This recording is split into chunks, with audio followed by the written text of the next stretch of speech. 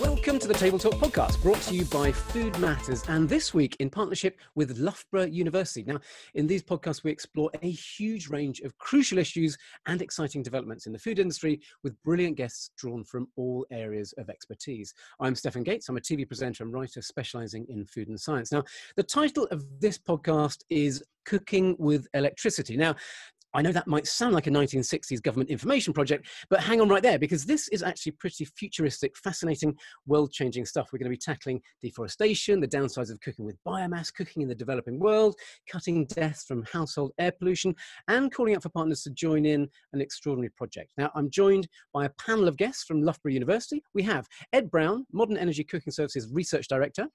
Hello. Nick Rousseau, International Liaison Manager. Hello. Simon Batchelor, UK Research and Innovation Coordinator. Hi. And Anh Tran, International Liaison Manager. G'day. Now, we're going to discuss the programme, which it's the MECS, Modern Energy Cooking Services. And the idea is it could help save 4 million lives a year across the developing world by changing how people cook. Simon Batchelor, now, I understand you were the originator of the programme. What is it, and what is the problem that you're setting out to solve? So it's pretty remarkable in this day and age when we're considering going to Mars and we're going back to the moon and everything, that actually 3 billion people on the planet still cook with wood and charcoal for their main cooking needs. And as you said in your introduction, that actually causes respiratory problems, non-communicable diseases, problems with the heart, such that 4 million lives a year are cut short. I mean, put that in the context of COVID. We're recording this in late June. We've just passed the mark where 500,000 people have died. Actually, every year for the last X years, I don't know how many, 4 million people have had their lives cut short from this, basically an extreme public health problem. And that's breathing in the smoke and emissions from the charcoal and wood that they're using. So I've filmed in refugee camps in Uganda, for instance. I think people don't really understand, but people have a hut, and they will cook inside it. And if you're inside that hut whilst cooking, it's a very cultural thing as well. But when you're cooking inside it is horrible. You know, I couldn't stay in there. The people, these amazing women who cook in the huts are a lot more used to it. But it's a sort of hidden problem in a way, isn't it? That millions of people die every year from something as basic as cooking inside. Yes, and I mean, your image of a hut is correct. In fact, there are a few windows, and the hut is probably got a corrugated sheet roof, so it's getting hot. It's just a ridiculously bad situation given where we are in the 21st century. And yet that is almost half the world is experiencing that. And we just don't really realize that, do we? No, we don't. So there has been action. Over the last 40 years, people have tried to solve that problem by improving the combustion of the charcoal and the wood. And so we get what are called improved cook stoves. But actually recent research over the last 10 years has shown that those cook stoves barely improve the situation. They do use very slightly less wood, they're less charcoal. But again, going back to your image, Stefan, the woman is still there in that room, in all that smoke, still, still cooking in a ridiculous situation.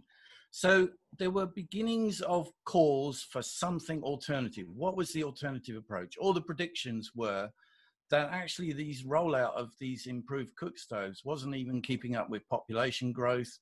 And so we would reach 2030 and still have over 3 billion people cooking in this way.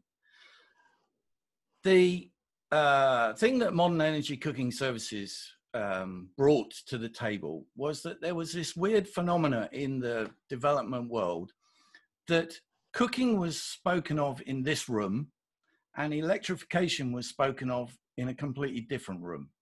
So actually the progress on electrification over the last 10 years, 20 years has been quite significant. So if we look at Asia, we've got 65% in 2000 were connected to electricity. Now it's 94%. It's nearly there. And yet 1.7 billion people live in Asia still cooking with biomass. Mhm. So we asked ourselves the question, is it possible now to cook with electricity? Is it cost effective? Is it affordable? How do the renewable energies influence that? And so basically, this is a whole new approach looking at this because of the advances of electrification, and that shifts the focus really on improved cook stoves was one of the solutions. But now you're thinking of a whole new approach. Is that right? Yes, I mean, your example was the extreme situation, refugee camp in the back end of Uganda somewhere. Actually, there are a lot of people. Urbanization is a thing, and cities in Africa are predicted to double in the next 10 years. So there's a lot of people living in apartments, in small houses that have connections to electricity, but don't cook with electricity. So we here in UK, we're used to cooking with electricity, and you know, some of the Scandinavian countries only cook with electricity. We have our natural gas, so we balance between it. And I suspect many of the listeners to this podcast are professional chefs, and they're all going to go, "Oh, yeah, but you don't get the controlling aspect of gas with electricity." Well, you can't control charcoal and wood. You light the fire, and then off it goes. We've all done our barbecues. We all know how difficult it is to control, and so that step into the world of controllable electric cooking is an amazing step for people. And we've now found these energy efficient appliances. We've found electric pressure cookers, the Instant Pot. Well, I probably shouldn't say too many brand names, but Instant Pot are one of the leaders. And those can cook long, heavy foods, which is what a lot of Africans eat, in about 1/5 of the energy that an electric hot plate would take. And the cost is about 1/5 of what people in urban situations are paying for their charcoal and wood. Do you think it's a sort of it's a slightly patronizing approach for us to think that a lot of countries around the world don't have access to electricity? Do we need to change our mindset about the availability of different power sources? It's changing quickly. So, you know, there are still 800 million people that do not have access to electricity. And often access to electricity is in a lower tier. They get lower quality and they can't immediately switch to cooking. But if we're looking to the future 10 years, you know, the renewable energy is becoming much, much cheaper. This whole thing started because we saw the price of PV panels coming down. And most importantly, we saw the price of energy storage coming down. All this Tesla stuff with batteries, all the electric cars, that is reducing the price of batteries. And batteries actually overcome many of the shortfalls of weak grid electricity and weak electricity. So if we go a little bit further with this, I gather the UK government's provided funding for Modern Energy Cooking Services Programme, and can you take up the story now and explain a little bit more about it and how it unfolds?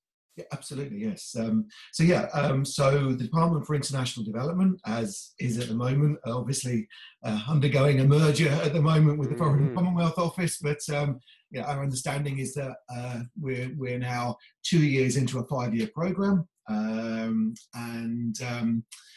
we're doing this very large programme supported by the UK government alongside the World Bank. So it's a global program, really, obviously focusing on those parts of the world where the issues that Simon's just described are most intense. So that's in South Asia and in large parts of sub-Saharan Africa.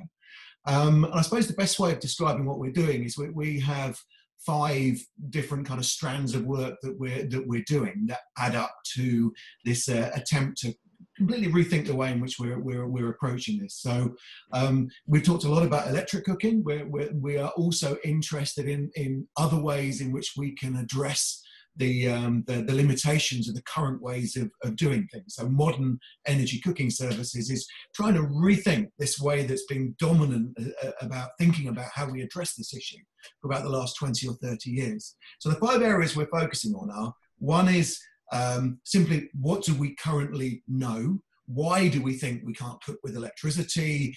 Why do we think that LPG is not an appropriate fuel in certain markets and so on? So we're working really closely with a whole range of different partners to evaluate exactly where we are in terms of our understanding of markets and prices and all of the kind of factors affecting the transition. So we have a big study coming out within the next week or so, which is the first real detailed study of the market for electric cooking, for example. So then we have a second area, which is about technology and technology and innovation. So into that area, it's working with universities and other partners and innovators around, for example, we know that there are electric pressure cookers available and that they are currently utilized a lot in Europe and the US, not so much in other parts of the world. Number one is, are they suitable for using not only on an AC national grid, but also off-grid? And the answer to that question at the moment is there aren't very many of them, and the ones that are out there are maybe not amongst the best. So one of the things we're looking to innovate on is how can we develop a more effective DC version of the electric pressure cooker that then solar home systems, mini grid companies and so on can utilize. And then very quickly, the other three areas are data and how we measure the success that we're or otherwise that we're having, and how we can connect what we're doing in this area into the broader intentions of the international community in terms of meeting the Sustainable Development Goals.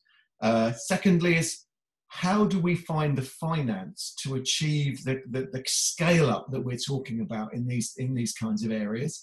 And then thirdly, how do we accelerate international commitment to these issues? So during a time at the moment in relation to COVID, we've noticed that there's a lot of talk about electrifying health centres and so on and so forth, as you might imagine. But actually, there's a very strong connection into the whole kind of a question about comorbidity from different diseases, and COVID seems to affect people worse if they have pre-existing lung conditions. Also, is COVID going to affect people in the future because they've become weakened due to this, but also simply what are the impacts of a 4 or 5 year recession going to be? We know what that's going to be like here, or we have an assumption of what it's going to be like here. You can imagine a country where there's no social security or very little social security, then what are the implications there? So it's a very broad program. It ranges from knowledge and understanding kind of where we are, right the way through new forms of technology, new business models, new ways of understanding how people cook, right the way through to issues to do with finance, to do with government commitment and policy making and all those kinds of things. So it's, I mean, what's interesting is it's not just a dream that you have of doing something fantastic, but there are compartmentalized achievements along the way. Can you expand a little bit on that? I mean, how do you roll this out? It's that. I mean, that's a brilliant question. It's that. So there is some work that has to go on at the global level with the major institutions, saying, look, you need to think about this issue. You need to look at how we are channeling resources into how we deal with this and what things you are supporting.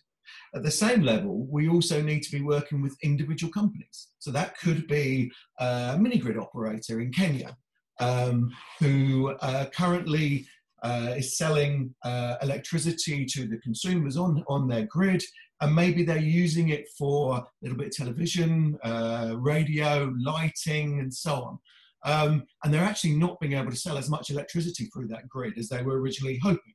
And So are there lots of these little mini grids? It's the first time I've come across the term mini grid. Yeah, Can you paint the picture of it a little bit more? Yeah, no, absolutely. So in countries across Africa, the level of access to electricity may be as low as 20 or 30%, even lower than that in some cases. And in order to bring electricity into those communities, especially where they are miles away from large urban centres, then mini grids are often presented as the most cost-effective way of doing that, rather than extending a national grid. I mean, there's a whole other set of debates about are we actually better off going down that route in terms of distributed generation here in the West? But in terms, this is happening now. So one of the programs we're working on is in Nigeria, where the World Bank is investing in a significant program of expansion of mini grids. So one of the things we're looking at there is not only about those mini grids providing access to mobile phone charging, lighting, that kind of thing, but also actually where people are paying for their fuels. And that's important, because we're not talking about a giveaway. We're talking about building markets that actually create a long-term sustainable future. So in those places where there is a market, because people are already buying fuel, they're not just going and chopping trees down, if you see what I mean. Then in those circumstances, if we can show that there is a price equivalence, then actually not only is that beneficial for people's living conditions and cooking conditions, but it's also beneficial for the companies trying to develop those business models of the mini grids and so on. And I think it's quite important to explain this to people really well, isn't it? Because there is a perception that if you want to do good, go and give something to people. That'll sort problems out. But of course, the moment you drop a bag of food or some infrastructure for free, you kind of ruin local markets. You know, the value of things locally suddenly either disappears or it imbalances things. And there's a real danger in that old-fashioned approach of emergency relief, of just giving stuff. Whereas really what you want to do is integrate that into the local economy. Absolutely. And all of us, I think, on this call have been working in international development for many years. And we've seen that. So like one of the things that we've observed over the years with the Clean Cook Stoves program, not so much recently because I think they've learned the lessons of this, but for a long time, you would go and visit a Clean Cook Stoves project. You'd see the people saying, it was sort of, you go into their house and say, look, this is our wonderful new cook stove. Isn't it fantastic? They gave it to us over there. Aren't they nice people?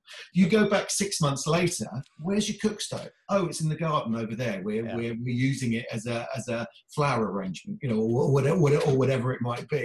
Because it wasn't valued in that sense, and it didn't necessarily bring them an economic benefit. It was only something that was there because it had been designed and produced by someone from outside. So what we're really trying to do is make sure that what we're producing is something that people will use, that's something that people will want to purchase and will value for a whole host of different reasons. And I think the really exciting thing about cooking with electricity is not only does it have health implications and improvements, not only does it address carbon and stopping people from cutting down forests and so on, but also it's clean. So, and I don't mean that in a health sense, I mean in the sense of, you know, for example, with an electric pressure cooker, you're going to make a bean dish that can save you time. So you can cook in this bean dish in about half the time it would take you to cook it on charcoal. But also, once you know how to utilize it, you put the beans, the ingredients in. You maybe do a little bit of frying to begin with to give it a little bit of extra flavor, and then you put the top on and you press the button, and you walk away, and you can not be smelling of smoke if you need to go out to a meeting afterwards. You don't need to go and get changed, but also, you know, you can leave it. It's not going to stick onto the bottom, because that's one of the massive advantages of a pressurized and in particular non-stick container. You can go off and do something else. You can be sure that the kids are not going to be in danger because there's an open fire or whatever reason. So it's a whole host of different issues together that bring these different benefits. And actually, it's something that's quite aspirational in the way that an improved cook stove, it's slightly better. It's got, you know, you can use slightly less fuel, you save a bit of money, which is great, fantastic. But with this pressure cooker, then not only are you saving money, but also it's clean. It allows you to go and do other things, you know, and so on. So that's the complexity of this issue.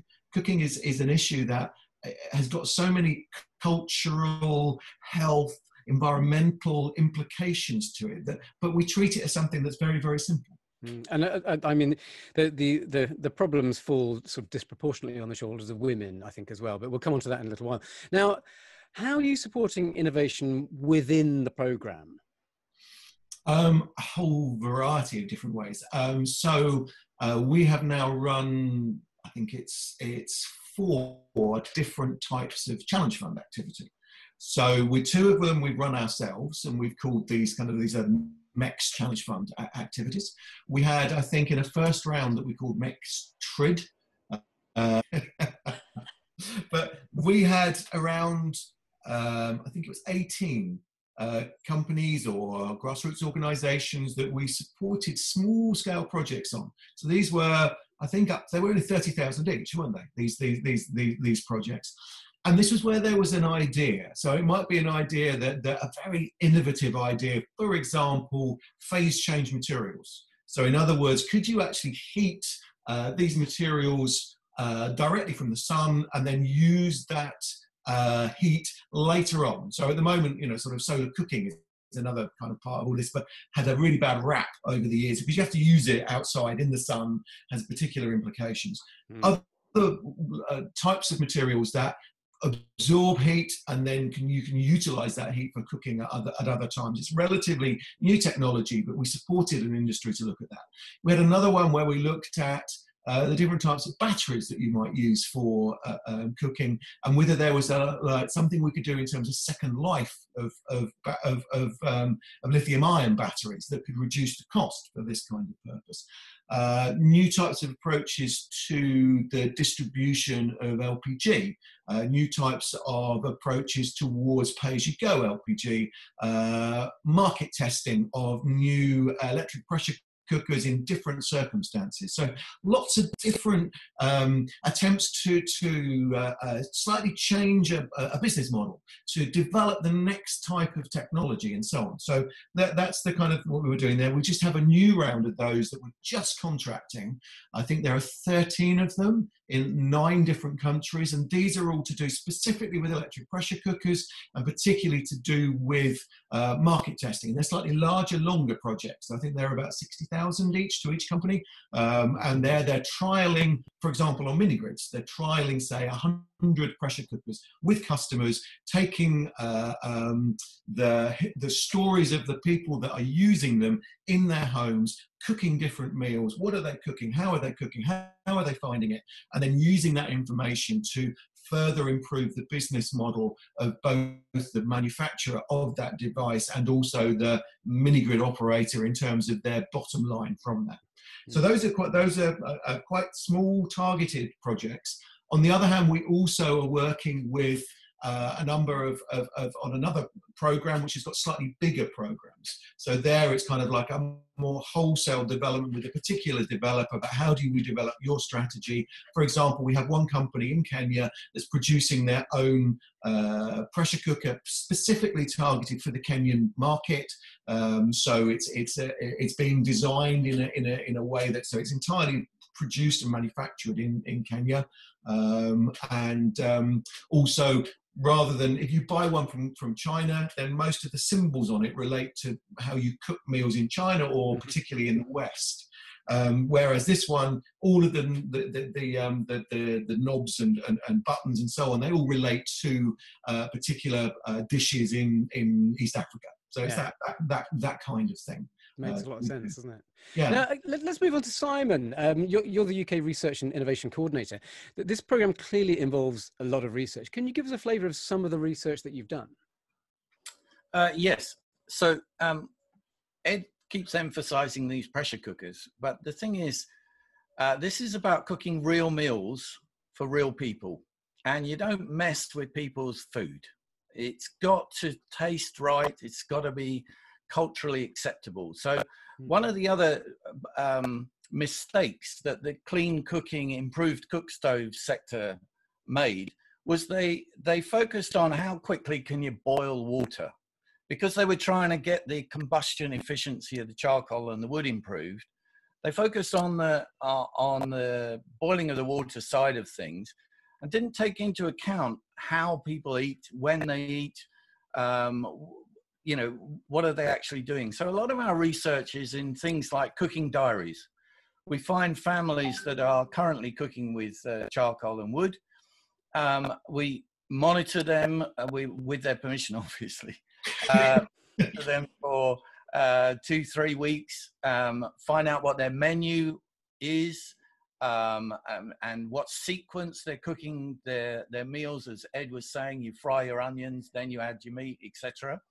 Then we swap them out with, say, an electric pressure cooker. But again, I don't want to emphasize that too much. There are other energy efficient appliances emerging there. But I think it's really interesting for people to understand that the context of this is really important, because the cultural aspect of how it seems obvious. Here's a better way of doing it. You won't be ill from smoke fumes. Just do it. Well, there's a vast cultural impact of changing it doesn't these things. taste right. If it I think doesn't people don't taste quite right, get you've enough got of that. problems. So a lot of people why will we haven't say, in the first place. oh, but I like the smoky flavor, or at least, actually, interestingly, a lot of Westerners like us will say, oh, but the Africans like their smoky flavor. Actually, so some of our research has been to do, I won't bore you with the techie process, but it's called discrete choice modeling, where you can get honest answers from people. And when we get that honest answers across bigger populations, actually smoky flavor is not the key issue. And actually people will say that it tastes okay, even when it's cooked within these modern appliances. Yeah. And so things like the diary studies and things like that are really interesting. What did you discover from that? What else, other than things like taste and flavor? What about cost and you know, the actual sort of needs for energy storage and things like that? Yeah, so cost was a huge one. We found that if you cooked the same meal, so again, I'm not talking about boiling water, talking about cooking a meal, then the same meal within Nairobi, actually charcoal, kerosene, LPG gas, and electricity on a hot plate, so not an efficient device, they all come out much of a muchness, 30 to 35 Kenya shillings for that meal.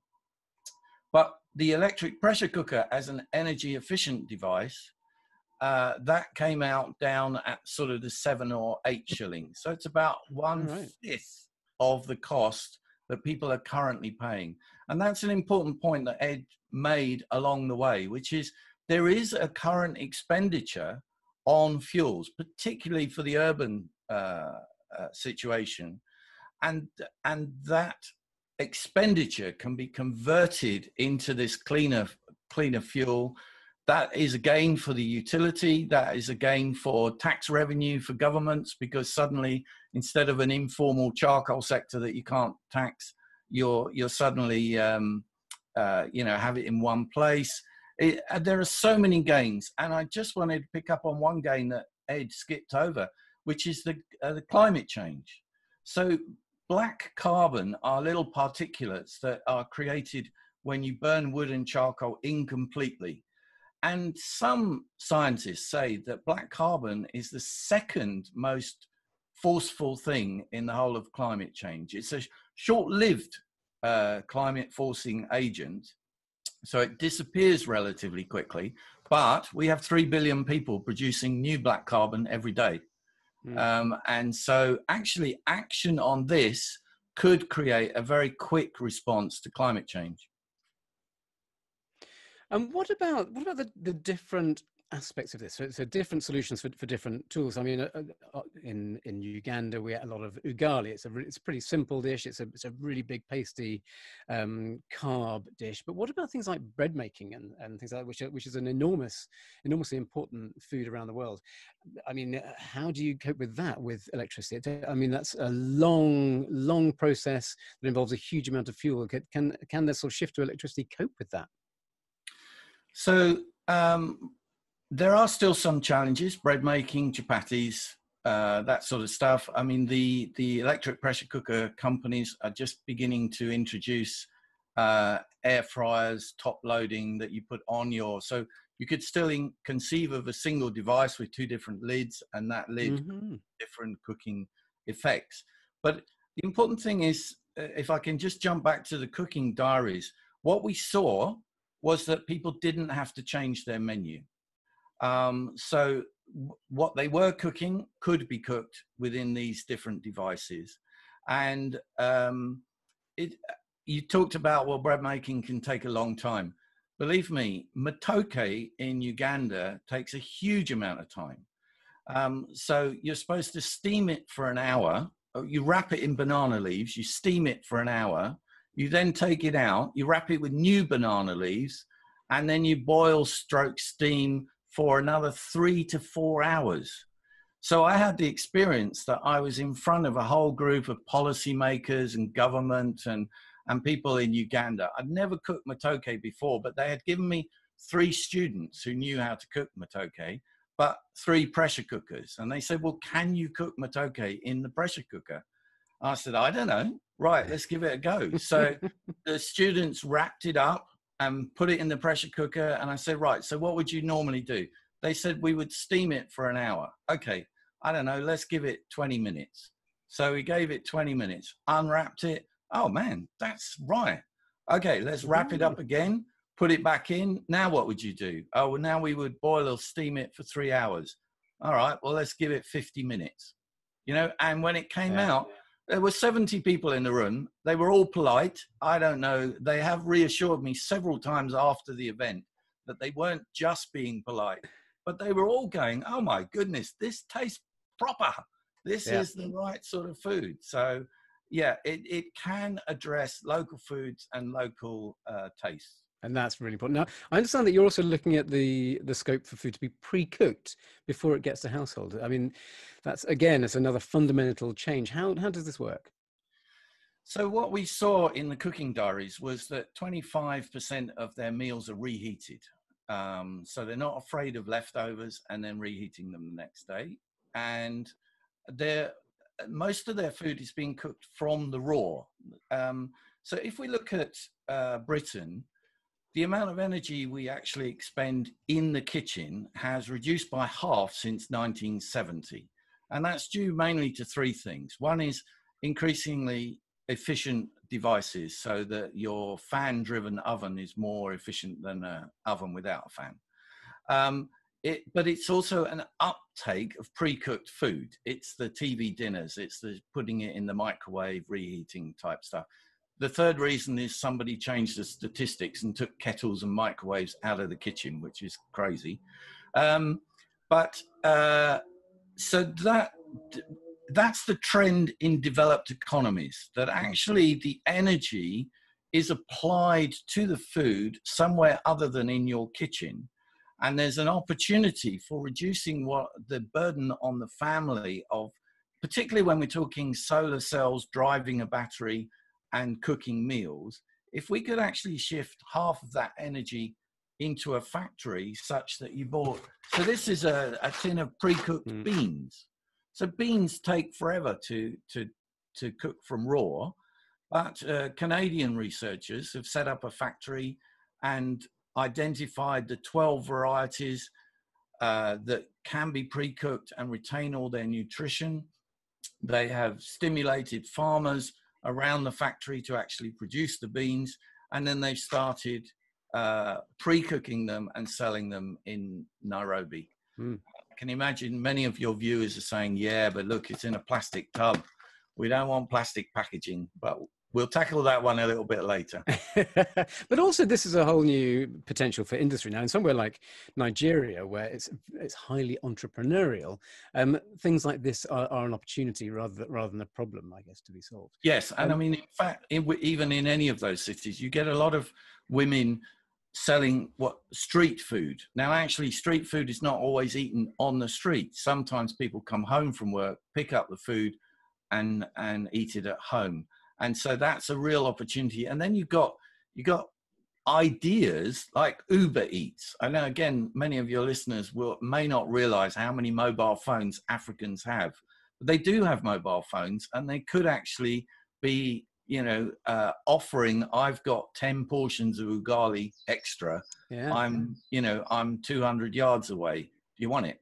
And that's, so we're exploring trying to move the cooking sector in Africa and Asia, I come back to my 1.7 billion in Asia that have electricity, have phones, move them into the 21st century so that when we get to 2030, actually there are a lot less people that are killing themselves by cooking on wood and charcoal. Yeah, which is blooming good news. Now, Arne, you've been incredibly patient, waiting to get to you. Now, I understand the programme's not just focused on household cooking. So what else is there? What other scenarios are you looking at?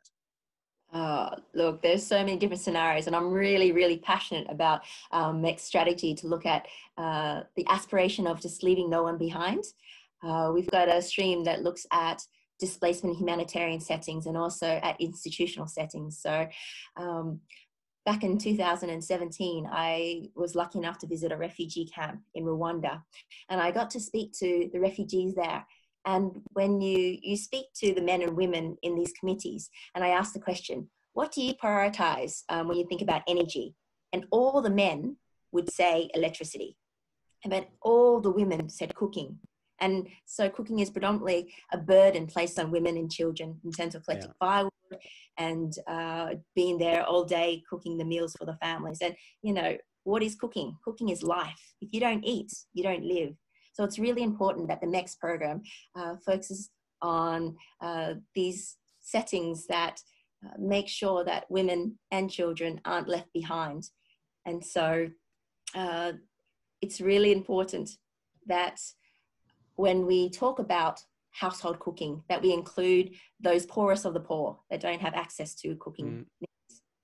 And again, the burden falling on women is extraordinary. And again, it's really hard to visualize until you're there. In India, we saw the women going out for firewood. Now, you know, it sounds like the simplest thing. No, we'll nip out and we'll just get some firewood. It's impossible. They would be out for about 2 hours collecting enough firewood for the day, maybe a day and a half of cooking. So they're collecting the water. They're collecting the firewood. There are risks involved with going to get these things because you're out of the community. You're at risk from you know, whoever might be out there, attack or you know, various different problems that can occur once you're out of your safe zone. And it's really hard to visualize that all of this burden seems to fall on women. Yeah, gender-based violence is a huge issue in kind of the displacement refugee setting, considering that a lot of these refugees do not have the rights to work, cannot leave the environment. And even though the large international organization gives a small portion of firewood to cook per month, it's not enough. And so they have to forage. And considering that when they go out, it's illegal, they don't report these violences against them. And so it's a continual cycle of despondent people getting even worse and worse situations just because of their where they are and being forced out of their homes. Yeah. So India is a great example, Stefan, of this potential of electrification. They claim that they have now electrified 98% of all villages in India. Now the claim has some caveats to it. The wire reaches the village and at least 10% have connected to that wire. So it doesn't mean that 98% of households are connected to electricity, but the potential is there. India is very ambitious, you know, to actually, and as long as it's recognized as a cheaper expenditure for the family than actually going out and being accosted or going out and paying the fine because you're collecting illegally from a forest, you know, it then becomes standard household economics as to whether people will take it up or not. And I guess we're talking about quite complex infrastructure with electricity, but again, if you're going to invest in a country, you know, it's a bit like don't buy people food. Buy them, you know, give them the resources to build a road, and then you give them the infrastructure within which they can actually work. And the same thing, I guess, goes for electricity. If you're building infrastructure, then there are untold other opportunities that you're creating from that.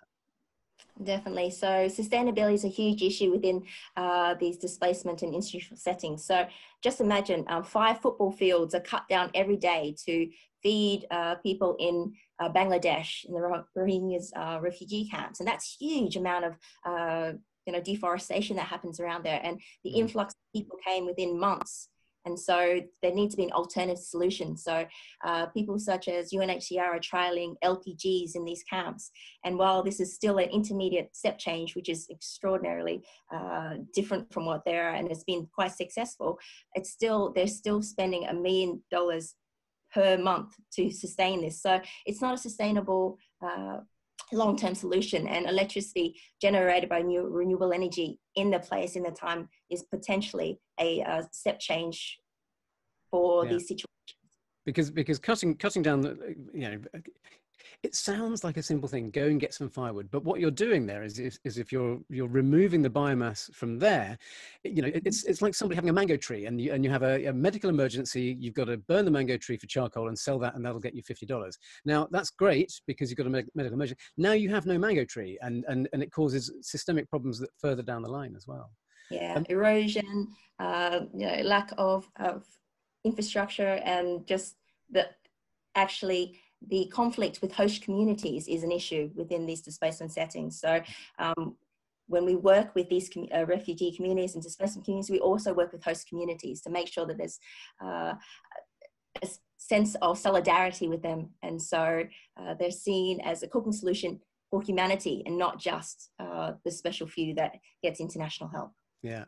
Now, how about on a different scale? What about cooking in schools and things like that? I mean, obviously you need a larger pot, but how does the concept of cooking change, and can electricity still support all of that? I just want your viewers just to imagine a pot, not just any pot, a pot that's 1.5 meters across. You can actually sit in this bathtub and feed yourself. That's how big these porridge pots are within these schools. And they feed hundreds of children per day. And so what this cooking is these heavy beans, as Simon mentioned before. They normally cook beans or porridge or rice, really simple foods that don't need much, but it's about heating the food and water. And I've been to these schools that you mentioned before, Stefan, and it's like putting your face in a campfire. And these people work all day in that environment. It just needs to change. And the thing is, the technology is out there. It's just the political will, the economic will to make a change. There's innovation that needs to happen in terms of cooking like a pressure cooker in those large pots, physics and a big explosive tin can, which not very sustainable. But I'm not going into the kitchen. No, I'm not going. Somebody else go in and turn it off. We're looking at innovation from businesses. And I think one of the really interesting things about this whole area is when we first started thinking about these kinds of issues, then when people talk about clean cooking, they talk about the household. But then when you start thinking about, Simon talking about the amount of people that buy food from outside the house, and that you think, well, that's quite a proportion of the amount of cooking that goes on. But then if you think somewhere like Kenya, you think what a young population this is. So maybe of those that are at school age, maybe that's, what do you think? That 30-40% of the population is at that kind of age.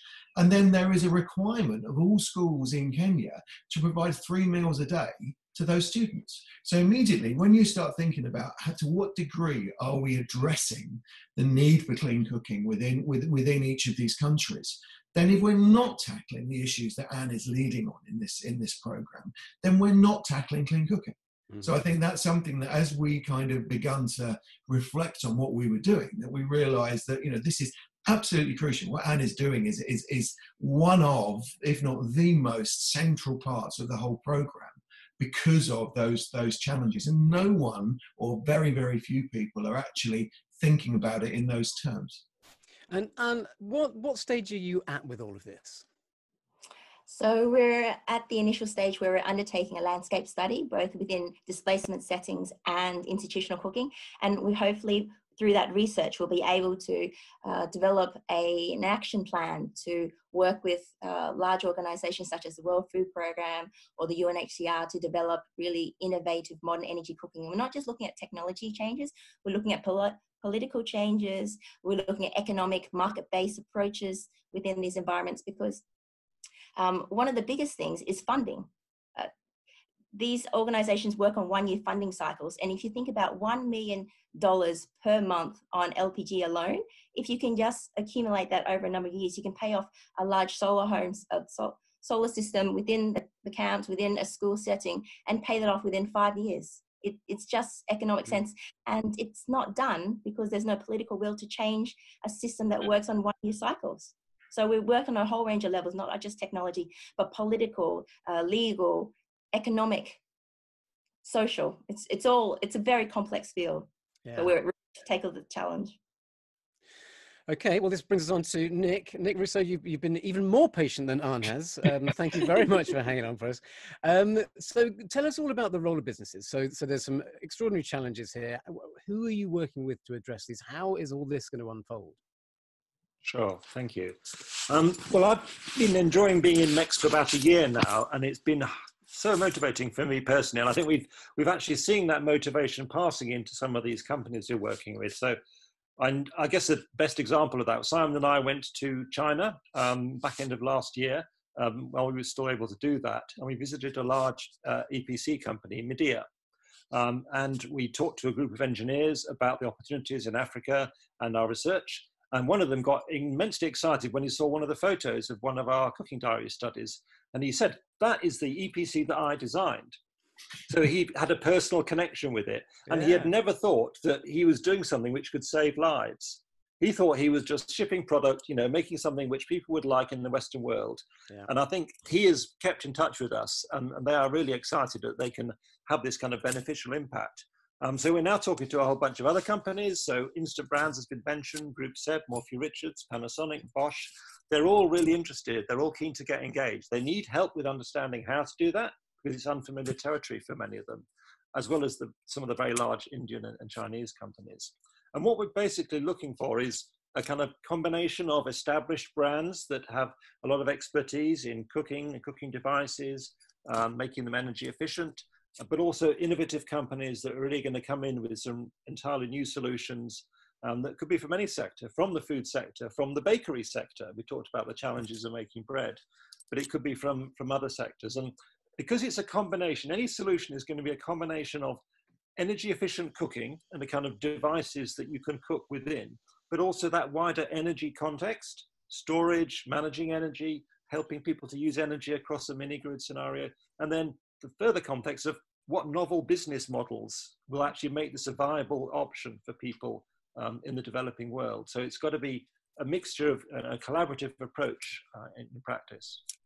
This thing about business models, Stefan, I mean, you know, some of your listeners will be thinking, oh, but can they afford, you know, $100 Instant Pot? Well, actually, if it's a service arrangement with, say, a utility, then they can receive the appliance. You know, we used to rent our televisions. That's well, right. If you go back to that sort of idea, you can be given the appliance and then just pay it on your bill, you know, $2 a month for the next whatever. And you can't exactly run away. It's a connection to electricity. So, you know, it becomes a very natural on-bill financing. But then for the more remote locations, if we're talking about solar PV arrangements, you know, even that, the lighting industry, the solar lighting industry has found this thing called pay as you go. And basically equipment is given to the family and then they pay regularly through the mobile money to actually keep it enabled. And there is a cut-off switch. So if they don't pay, it gets cut off. Yeah.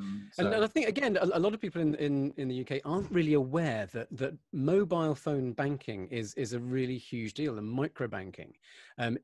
It's highly functioning, as you say. I mean, again, even in refugee camps, I think that was the thing I was most surprised about, was that most people in refugee camps have a mobile phone, and you kind of think, how does this square up? But you know, these things are actually very low cost, and they are essential, you know, especially with fragmented communities, to keep people in touch. But just back to you, Nick. What can you offer these companies? What will they get? What's the opportunity for them? Well, I think the opportunity ultimately are huge markets that we are identifying. The challenge, obviously, is working out, well, what product will fit in those markets and how to find a way into those markets and how to make a profit. Because these companies are companies. They're not there just for the goodness of others.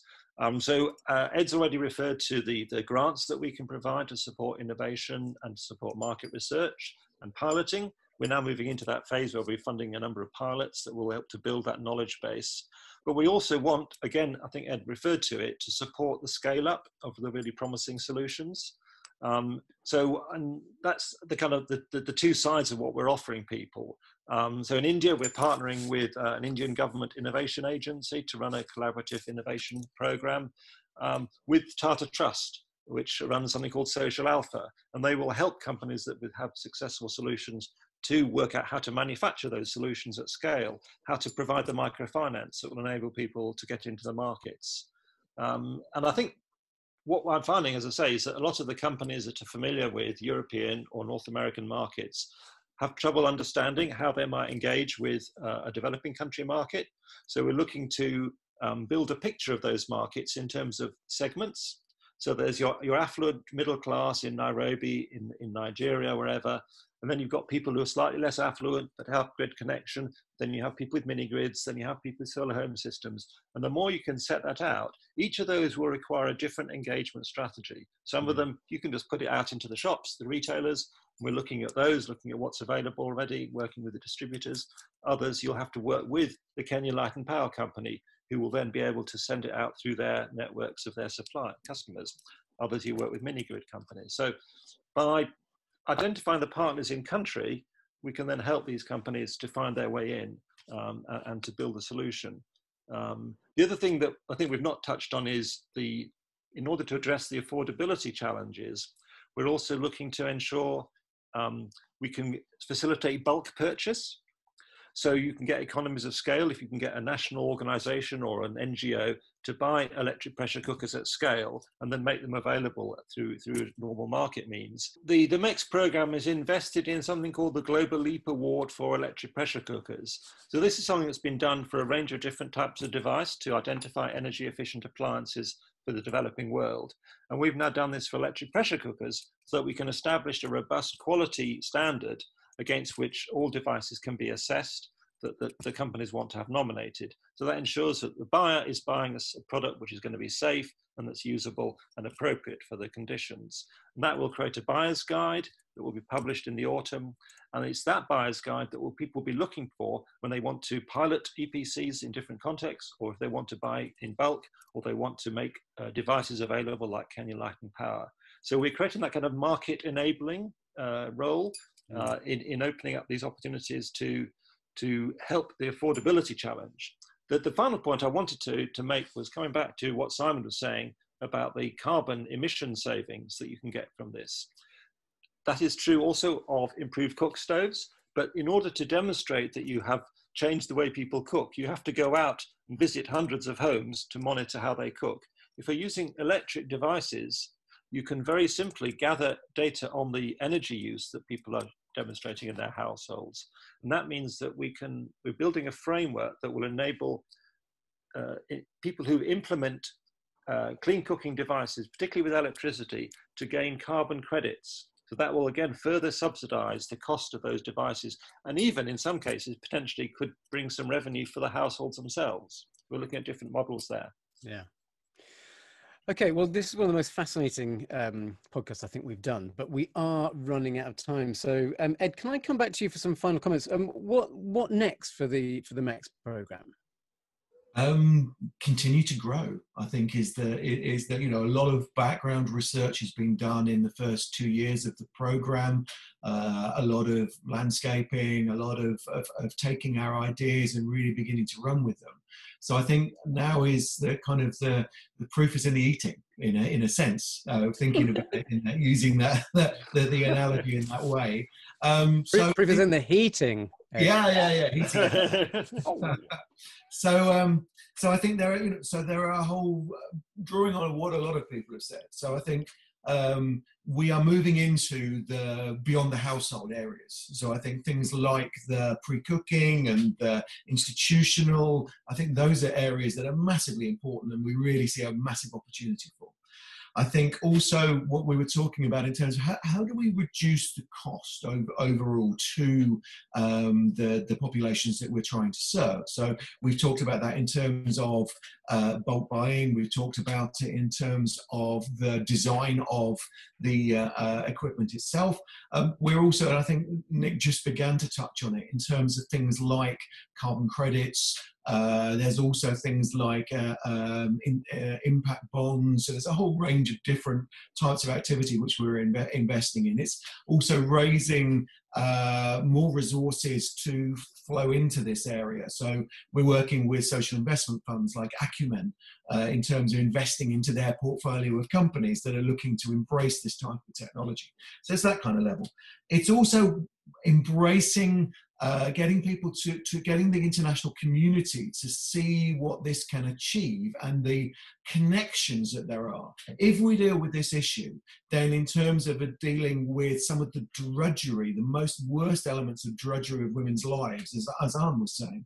So in that sense, if we're able to show that, then if we can increase the amount of international commitment so that the amount of resources going into clean cooking match those going into electrification, that kind of thing. So for example, next week we have we're speaking at a high-level meeting, UN high-level meeting that's being held virtually. We've got a side event at that meeting that's being coordinated by the Kenyan government. And so we've got into those kinds of spaces to be able to put this message across. So it's also individual countries and developments with those countries. So recently Nepal, for example, made a very big momentous decision, which was to shift from subsidizing gas for cooking to move to subsidizing electricity. So we and various partners of ours, such as the Clean Cooking Alliance, such as the World Bank, such as HIVOS, are working with the Nepal government to work out how that can best be delivered in that sense. There was also a whole set of stories in the media this week in Kenya about the Kenyan government taking the first tentative kind of steps towards promoting cooking with electricity. They made a bit of a maybe didn't do it quite as well as they might have done, but there are real opportunities, I think, for us to build on that momentum. So where there is momentum, where we can change the narrative around these kinds of issues. And then I guess finally, it's things like the next round of our Challenge Fund activity is beginning now to take off. So from a situation where we had in Kenya, people beginning to work on the national grid, we now have a number of other countries where we begin to work on the national grid.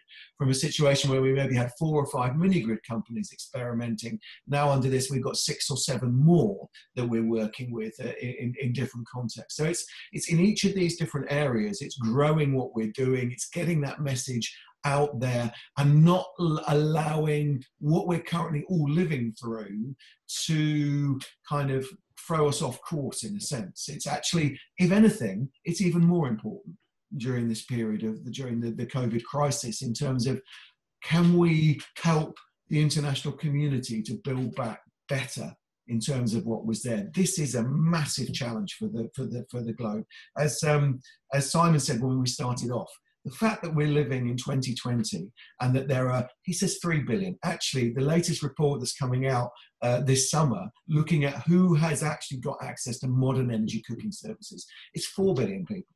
So in that sense, it's being able to recognize this is not acceptable. This is not acceptable that we're in this situation, and we know that there are ways in which we can address this if we have the commitment at the political level, if we have the right policies, and if we have the investment in order to enable us to meet the challenges that we've identified through this programme.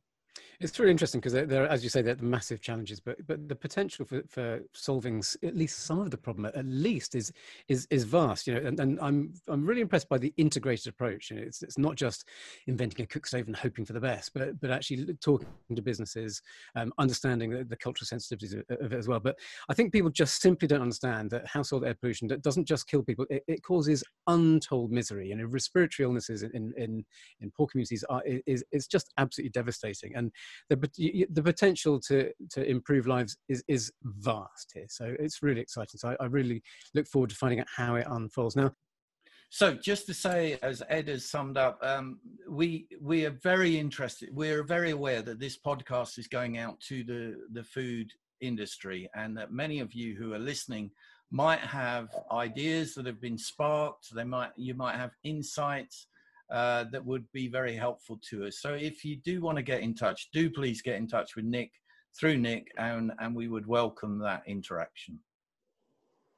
Okay, well, you've been listening to the Table Talk podcast brought to you by Food Matters, and this week in partnership with Loughborough University. You heard from Ed Brown, MECS Research Director, Nick Rousseau, International Liaison Manager, Simon Batchelor, UK Research and Innovation Coordinator, Anh Tran, International Liaison Manager, and me, Stephen Gates. If you enjoyed this episode, you might like one of our other podcasts in which we explore pretty much every aspect of the food industry, from salmon farm sustainability to gut microbiome analysis. Subscribe to get every episode freshly delivered to you on Apple, Spotify, Google, or your preferred podcasting platform.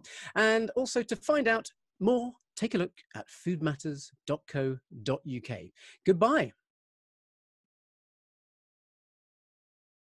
So Maureen, what is the Cooking Diaries study and what have you learned from it?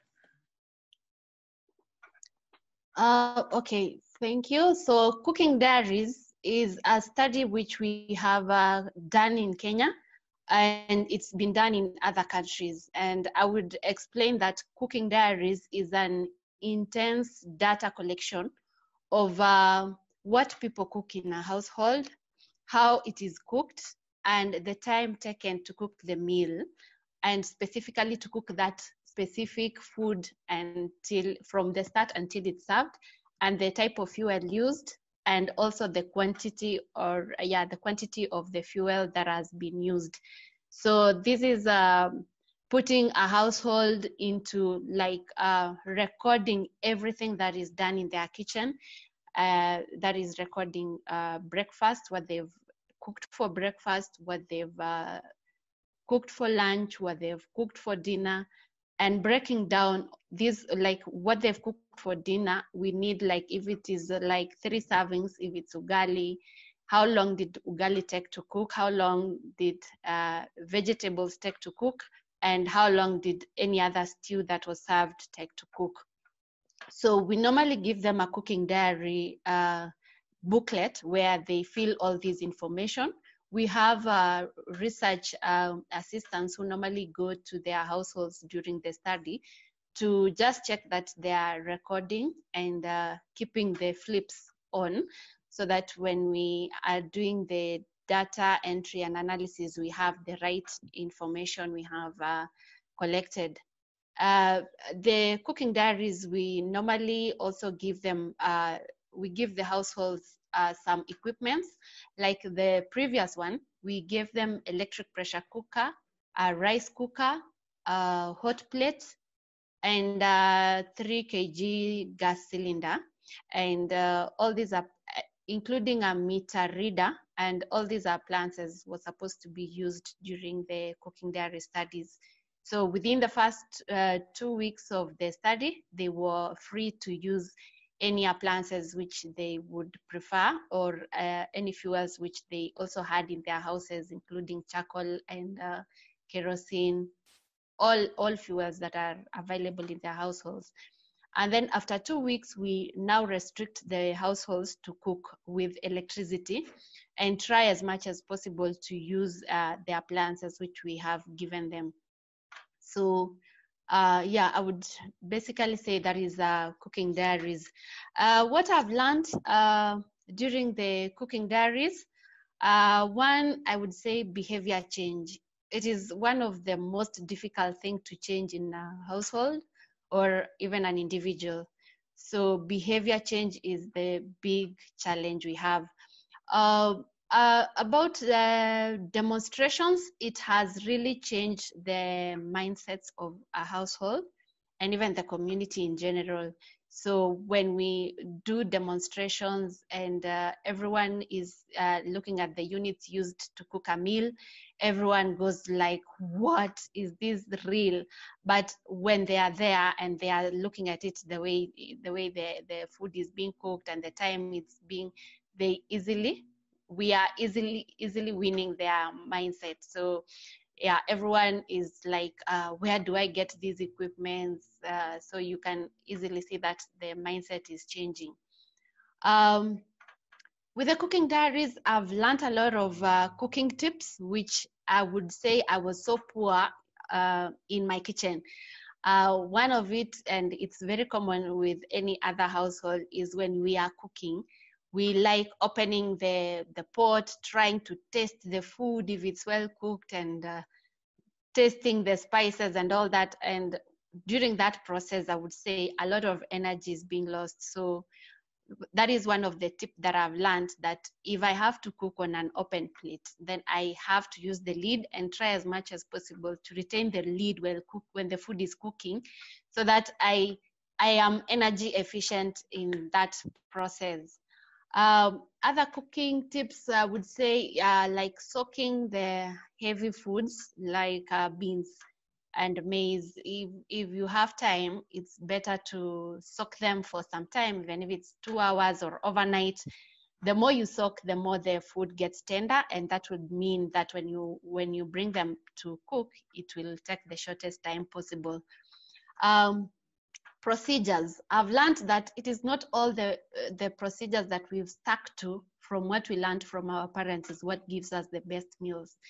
I have learned that with some simple procedures like putting all ingredients together and letting the food boil and until there's less water in the food, it gives like very nice, tasty, delicious food.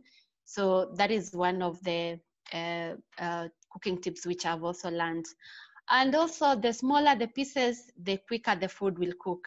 So if you have your meat and you cut it into smaller pieces, the better. If you are boiling your sweet potatoes, your yams, if you cut them into smaller pieces, the faster the food will cook.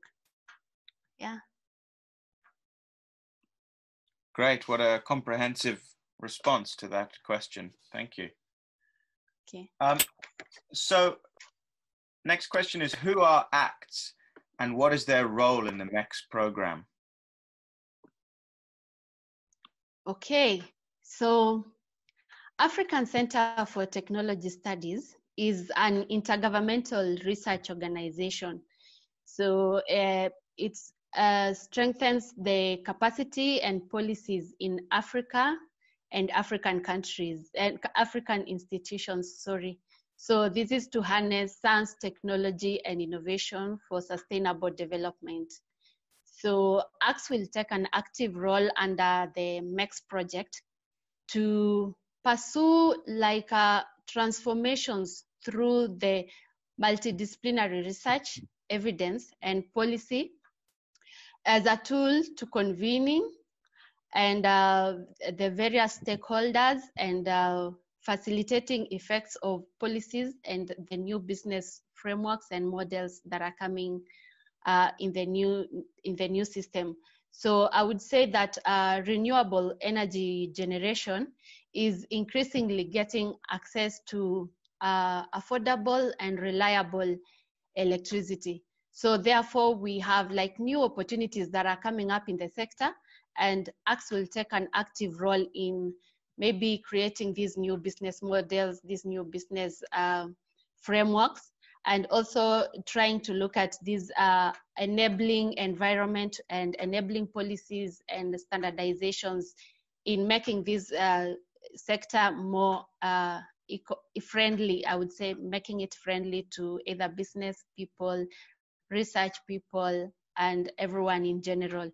So together with the MECS objectives, ACTS will work as a lead in Africa and try to break the business as usual system, which we've been in it for ages, and try to bring new technologies on board to do the knowledge brokerage in it, more research, and policy convening and analysis, and also contributing in this policy environment.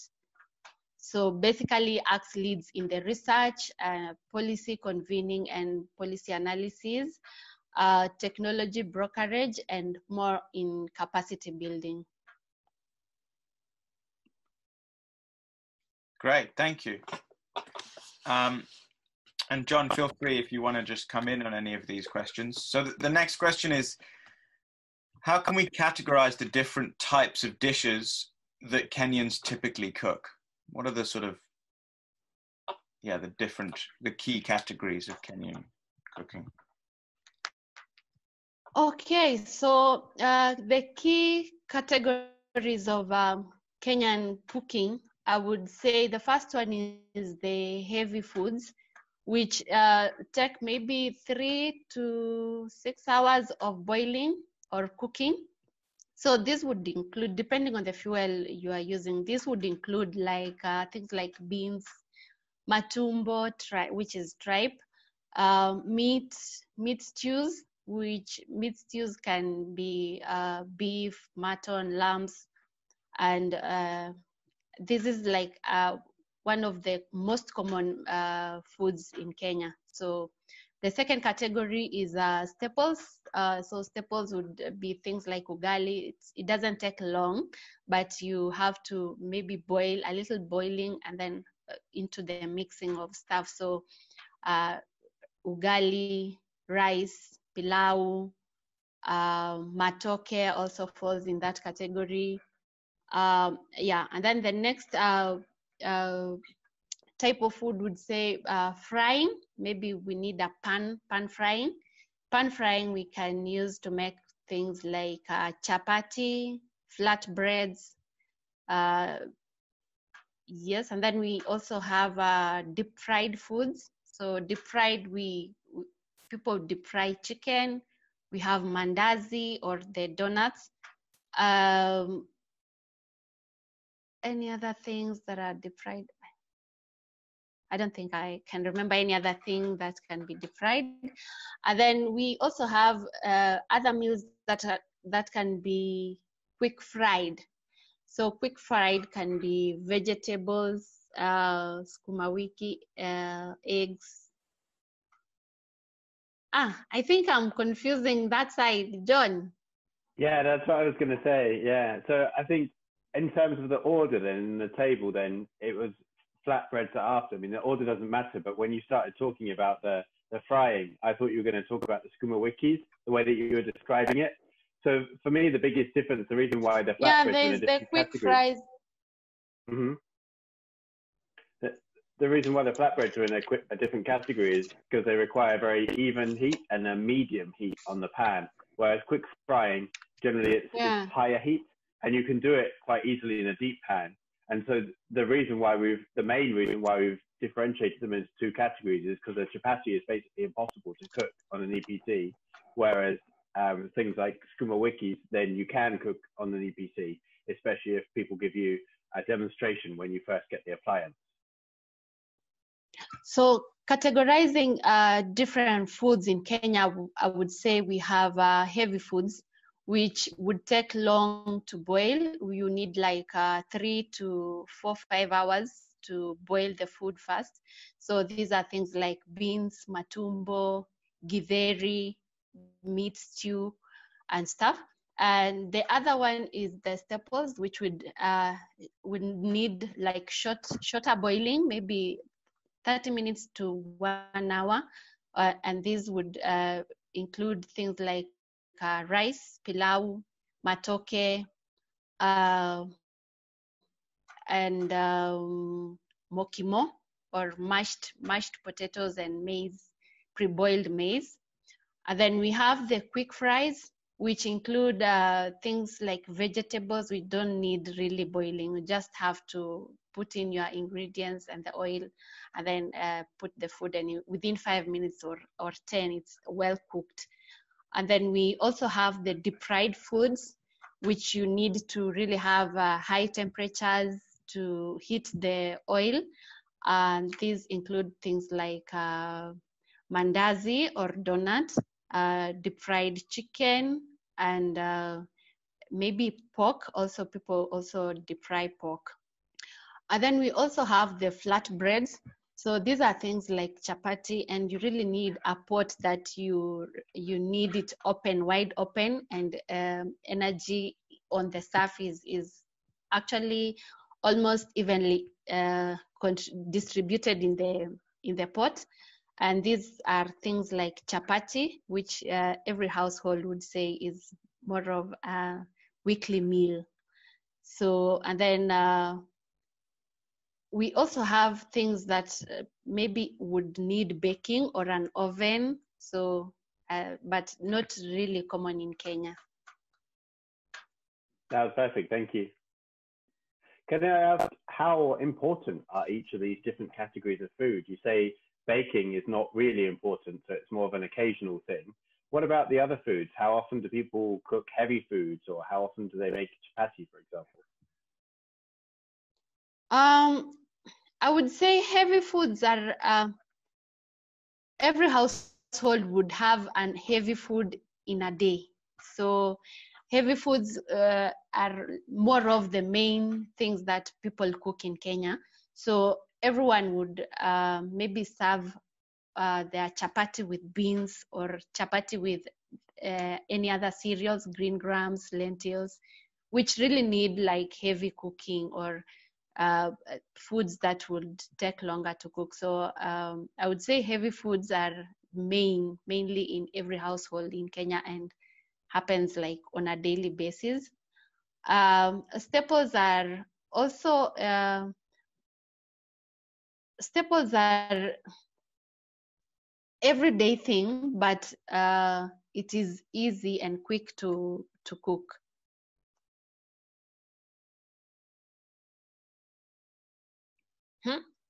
What about the other ones?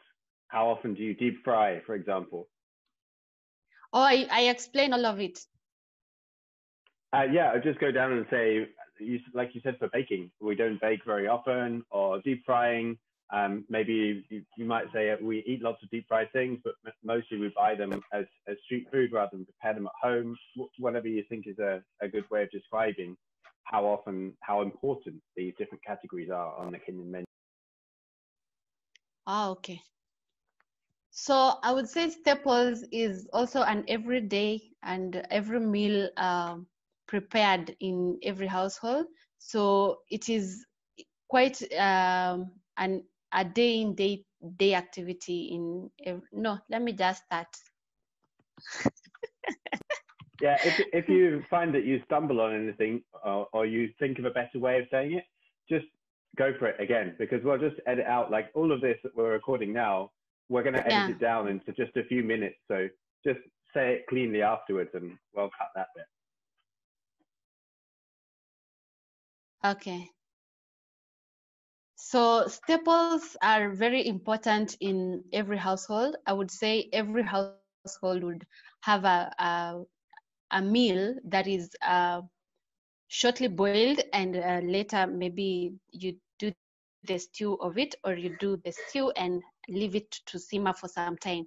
So this is a procedure that every household in every meal would have to do. For the quick fry food, things like sukuma wiki, it's also an everyday or every meal activity. And then in Kenya, for the deep frying, it is not an everyday thing in an household. I would say maybe things like mandazi, people can easily buy them from someone who has a vendor who's doing this as a business from maybe a shop outside their estate, or a shop within their reach, and this is a norm in our communities. So for the flatbreads, we really need like a pan and more open, and the heat should be very evenly distributed. And these kind of meals are not an everyday thing in Kenyan household. And I'd say maybe a household would prepare chapati for maybe a whole bag of it and refrigerate what remains after they've eaten the meal, and take it for 2-3 other days. So it is not an everyday thing, and some households would actually prefer going to buy from maybe a vendor outside their estate or on the streets. Yeah.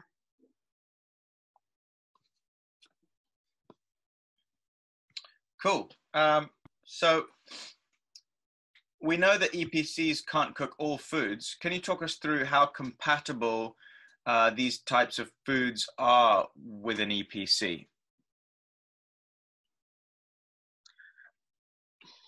Okay, I would say an EPC is compatible to varieties of foods in Kenya. And I would say majority of the foods that we serve on our tables are actually can be cooked on electric pressure cooker. It's only maybe the pan frying or the deep frying that would really need like another option of fuel. But with an EPC, I would say almost 90% of our foods can be cooked in an electric pressure cooker. As you've heard, most of our foods are long boiled or shortly boiled and do the stew part of it. And this can be easily done on an electric pressure cooker or even a rice cooker. Yeah. Okay. Great. And can I just ask you a follow-up one to that one? Yeah. Are there any challenges with cooking any of the other foods on an EPC? For example, ugali. We know that people can cook ugali on the EPC, but for some people, it's not instinctual. So maybe if you could just talk us through the other categories and any challenges that you think may arise with each of those. Okay. So the challenges on using electric pressure cooker on a few of our main dishes, probably like ugali. It is possible to cook ugali in an EPC, but then the paste itself doesn't come out as people are used to. So like when you're cooking ugali in an EPC, it doesn't harden or gets to the harder paste which you would get in an open pot. So, and sometimes stirring the ugali, you really need to stir it a lot. And using an EPC, when you're stirring, if you don't have the right equipment to hold on the pot, it keeps rotating and it becomes disadvantaged in getting to what we are really used to. And also the taste, because it doesn't really heat up very well, so the taste is a bit different, but it is it is served as ugali, but with slightly different taste.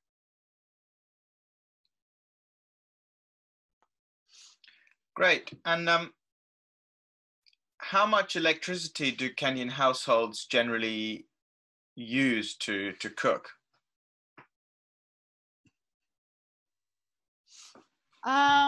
It depends on how regular you use the electricity. And also it depends on the appliances which you've used. So if you use a hot plate, you would definitely use more units to cook a meal because there is a lot of heat loss around it. But if you use like the right energy efficient appliances, then that it makes sense as all the energy is centralized and the incubation of the energy also helps the food cooks quickly, and hence it becomes an energy efficient appliances. So you wouldn't use more units when you're using an energy efficient appliance. I would say on an estimate in my house, I would pay maybe 700 shillings for an extra for having cooked with electricity in a month. And that is like every other meal, using electricity on every other meal. So would you say that you cook half of your food with electricity, or you use it for just maybe one dish in every other meal? What so people get an idea of what proportion, and how much do you spend on the other fuel, which I assume is gas? Is that right? Yeah. So if you could tell us what's your monthly cooking cost, so or how often you fill up your gas cylinder, how much it costs, and how much of your cooking roughly you do on each. Is it 50-50? Is it 60-40? That kind of thing? Okay, so in my house, I use electricity to cook most of the stews, like beef, chicken, pork, fish, and on average, I have spent like 700 shillings extra on my monthly electricity bill because of cooking with electricity. And the other option I have is the LPG, which we refill the 13 kg cylinder with 2,100 shillings. And that would take me for a month and 2 weeks. And does the gas cylinder last longer now that you're able to cook some of the food with electricity? Sorry? Does the gas cylinder last longer now that you're able to cook some of the food with electricity? Yes, of course, using electricity to cook on these, of course, using electricity to cook most of my stews, it saves me from using the gas. So gas, I would say I use it to cook meals like chapati, frying eggs in the morning, or making my husband's ugali. But then when my husband maybe has traveled and is not in for the meal, then I can easily use my rice cooker to even prepare my ugali, and we can easily cook using electricity purely when my husband is not around. If you could just introduce yourself, what is your name and what is it that you do? My name is Wairimu Jehia, and I work for Kenya Power Company, that is in Kenya. And I run the Peak and Power Cookery program on Tuesdays and Thursdays at the center in the electricity house. Okay, great, thank you. And what's on the menu in Kenya? The menu for today, we're going to take you on a culinary journey through Kenya. We'll take you to the coast region where we will have favorites of mahamri and baazi. Mahamri is like a triangle donut, which is very rich with coconut. And then we also have the baazi, which is also cooked in coconut. This is a favorite breakfast meal for the coast people. Then we'll go to Kisumu, Western, where we'll cook some dried fulu. Dried fulu is large sardines, not the very small ones, which we call omena. They're the large sardines. And we'll also do an all-time favorite of Kenya, chapati.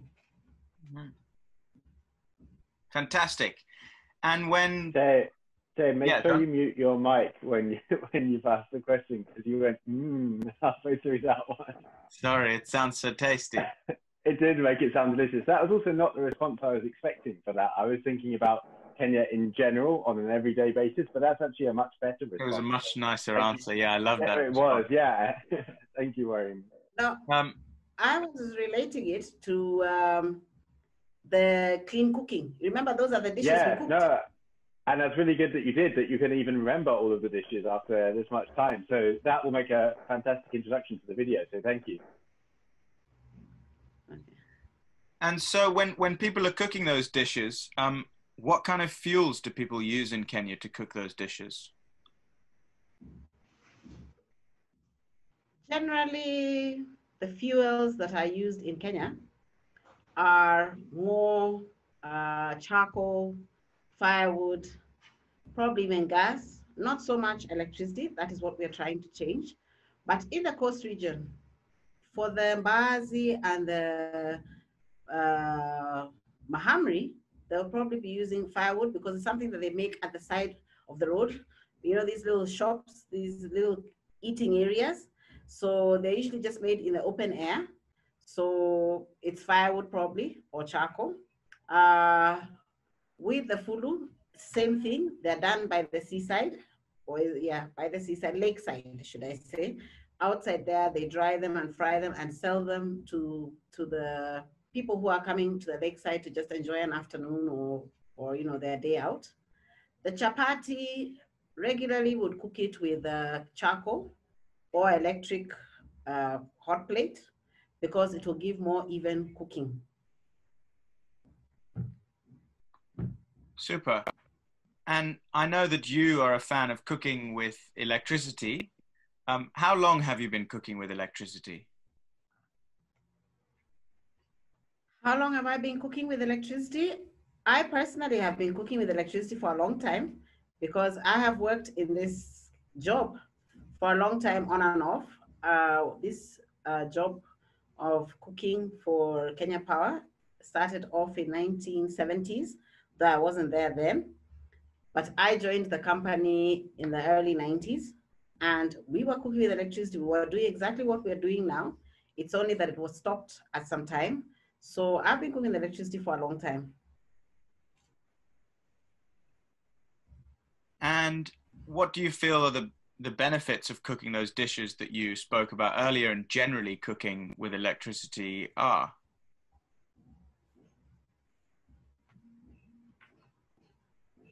The benefits of cooking those dishes that I mentioned with electricity, for one, it's clean cooking.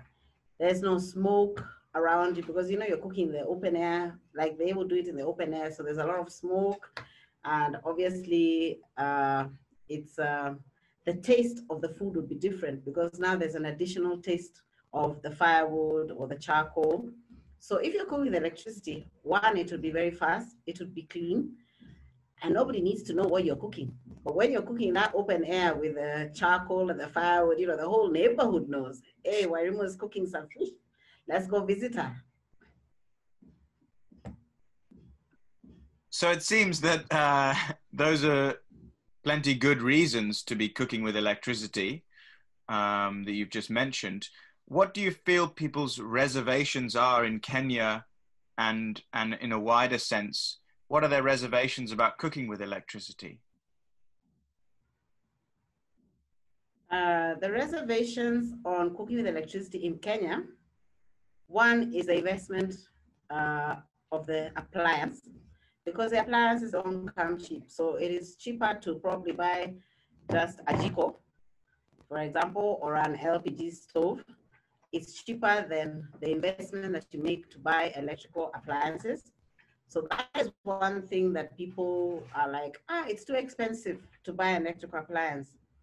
Another thing is that people have this misconception that electricity is expensive. So that is what I am trying to change through my cookery show program, because anytime I cook, I use an energy meter. So at the end of the show, we look at the energy meter and everybody's like, what? You mean we cooked githeri? I don't know, Jay, if you know what githeri is. We cooked maize and beans, a favorite of Kenya. Maize and beans with only 8 shillings. And yet, when I use charcoal, I'll probably use a 2 kg, which we call a gorogoro, which costs 100 shillings. So they're like, what? You mean we've been doing it wrong all this time? So that is what I'm trying to change one step at a time. And it's working. People are switching to cooking with electricity. They come to my classes a couple of times and everybody's buying some electrical appliance from me and buying an energy meter. And they're like, you know what? It actually makes sense to cook with electricity. So we are getting there slow but sure. That's fantastic. That's fantastic. And so you're on that journey of getting people to realize the benefits of cooking with electricity and the sort of the obvious money savings that you just mentioned there. What is your opinion on the best ways to spread that message across a country like Kenya? What do you think are the sort of key factors that need to happen to spread that message? The key factors to spreading that message in Kenya would be to open up probably more cooking centers like I have in Nairobi, because we have Kenya Power offices all over the country. So we could have a center in each region where people can come. By the way, the classes are free. They are free of charge. So it will encourage people to come. And people want to see it happening. You know, they don't want to hear about it. So it would be great if I could get a mobile kitchen where I could go right out into the villages even, where there's power, and they only think power is for a light source. They don't imagine that they can cook with it. I remember when we went with the Shamba Shape-Up visit to Kibwezi, the lady who was there had all these electrical appliances in her home, which she didn't use. And she was like, electricity is expensive.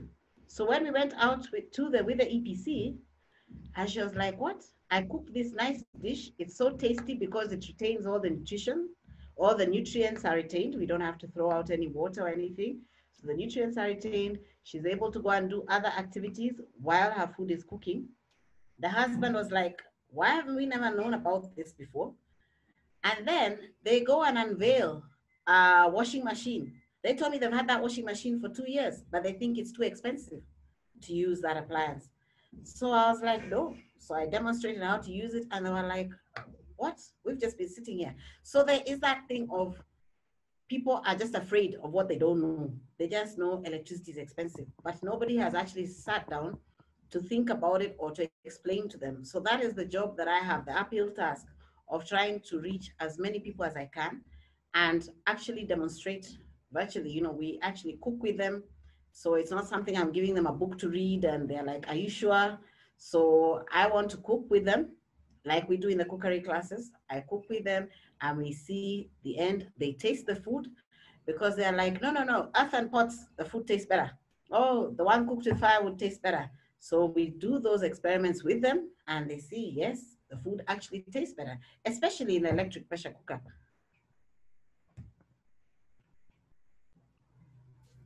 Amazing.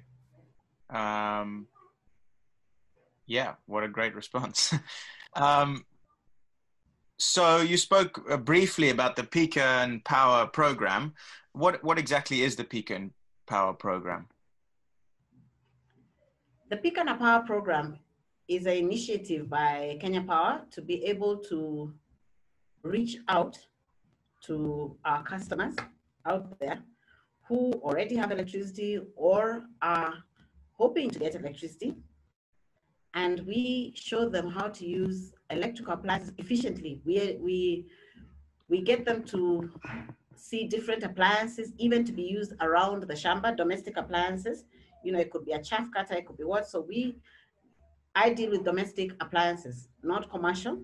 So we want, you have power in your house, you have a socket, you can use power and you can make your life cleaner. You know, you don't have to go out into the smoke and then you don't even have to watch your food cooking, especially like if you have the EPC.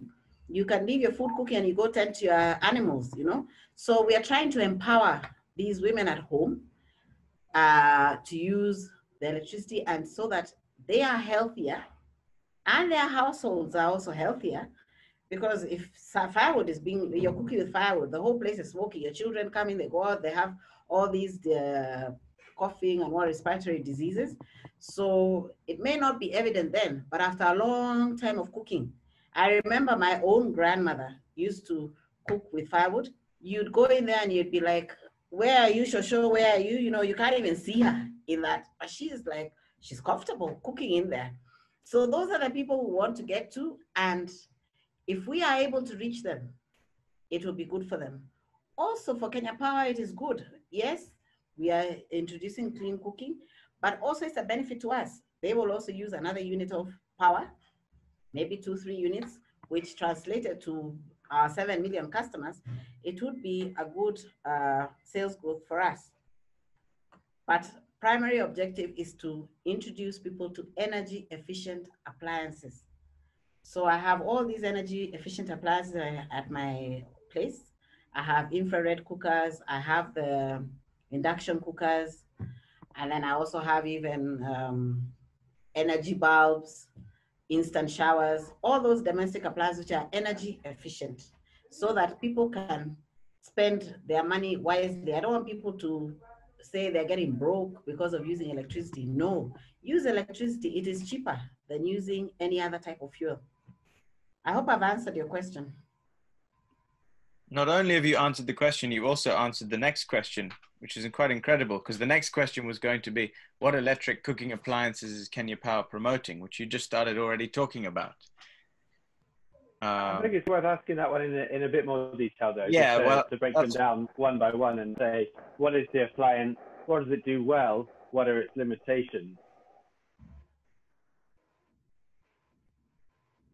Okay, some of the appliances that we are promoting right now are basically 3 cooking appliances.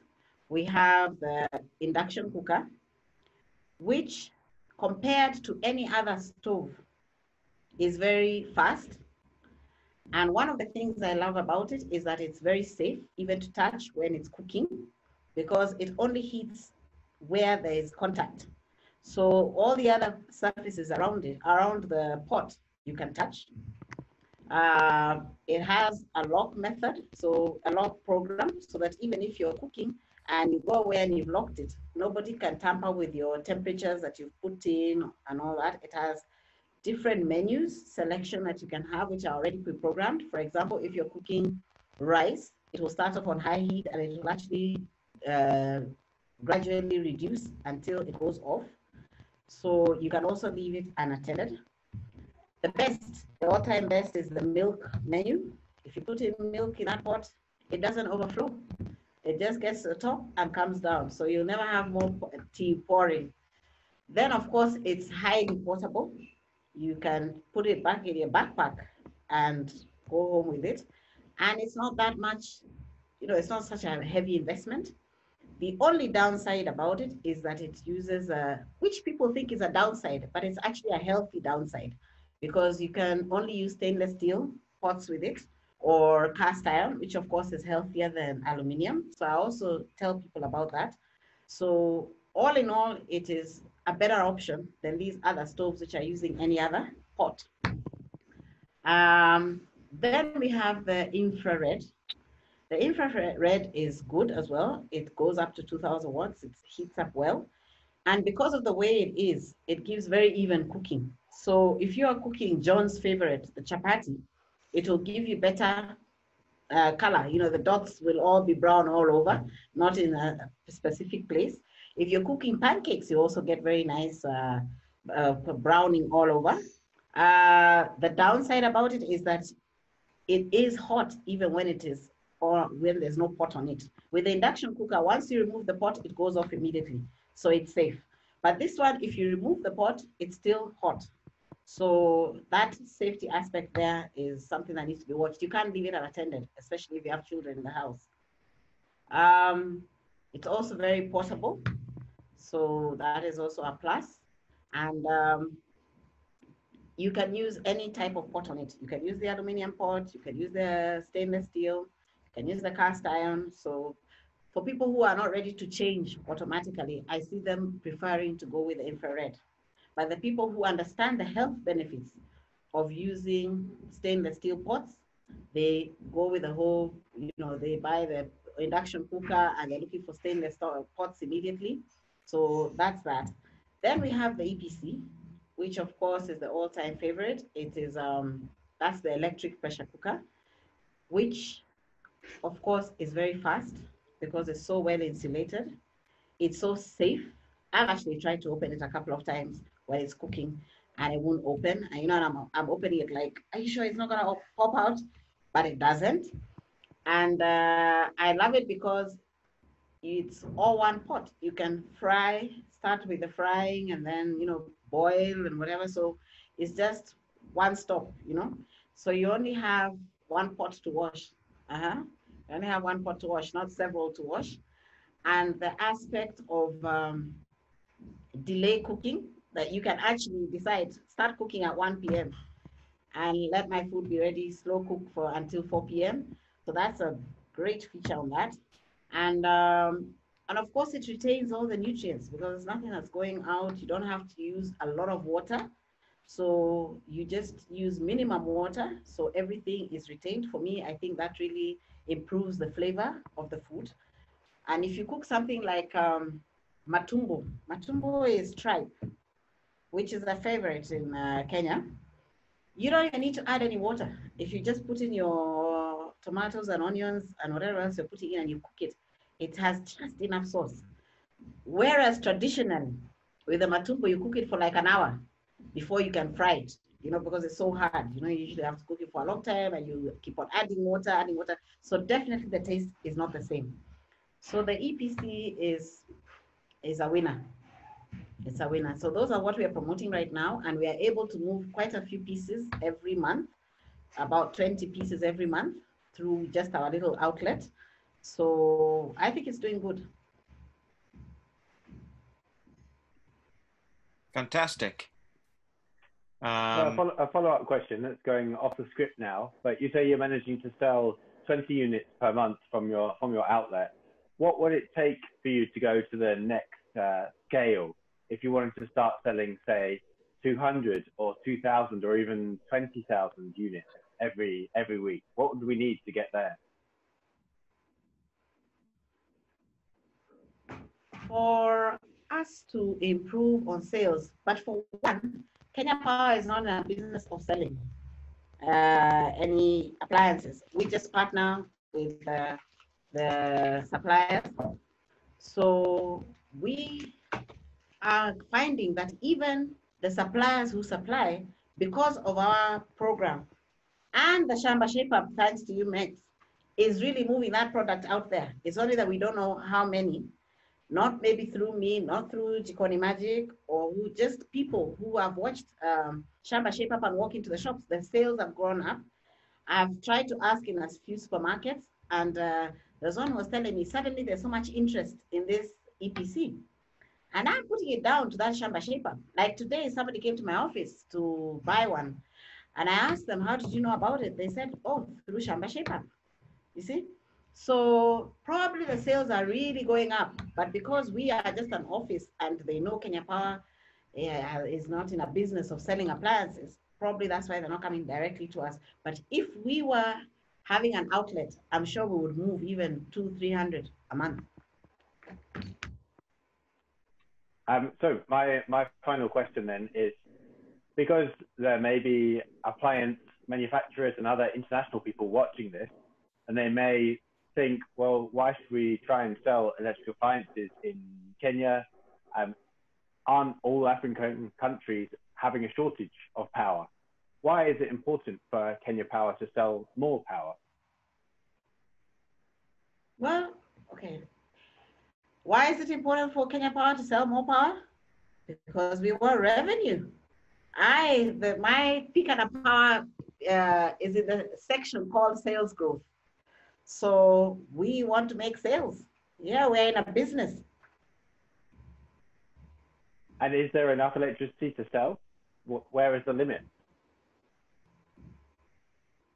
I think, okay, I don't know, maybe Martha would be able to answer that question a bit better, but I think we have enough electricity. We have more electricity that's being generated than what is being taken up. So we need to improve our take-up so that we can put Kenya Power in a better place.